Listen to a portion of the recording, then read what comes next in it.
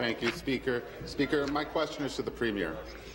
Premier, people who go to work each day in this province deserve fair compensation.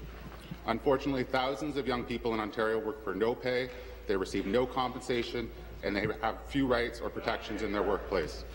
Despite clear rules regarding unpaid internships, most of these workers are reluctant to speak up and risk being blacklisted by their employers.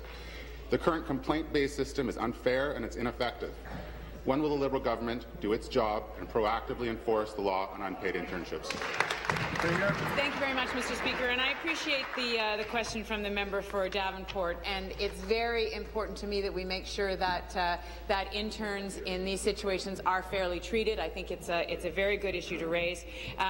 As far as health and safety for interns, Mr. Speaker, all workers in Ontario should be covered by the Occupational Health and Safety Act. We're currently looking at including co-op students working through accredited university and college programs under Ontario's Occupational Health and Safety Act. In terms of the Employment Standards Act, the rules on internships are very clear, Mr. Speaker. While most workers in Ontario are covered by the Employment Standards Act, there's a narrow exemption for co-op students, and this exemption is only for accredited university and college programs to give their students a valuable opportunity for workplace experience while they're pursuing their degree. So, Mr. Speaker, we believe that covers the situation, but as I say, we're acting on including co-op students under health and safety. It's a very important issue.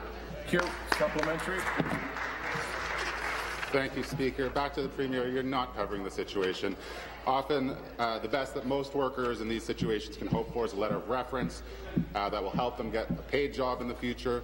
But, Speaker, vulnerable workers should not be forced to choose between their rights at work or a letter of reference. Enforcing the law should be the responsibility of the Ontario government and not the responsibility of vulnerable young workers. This is the issue, this is what's critical here, and the solution is clear.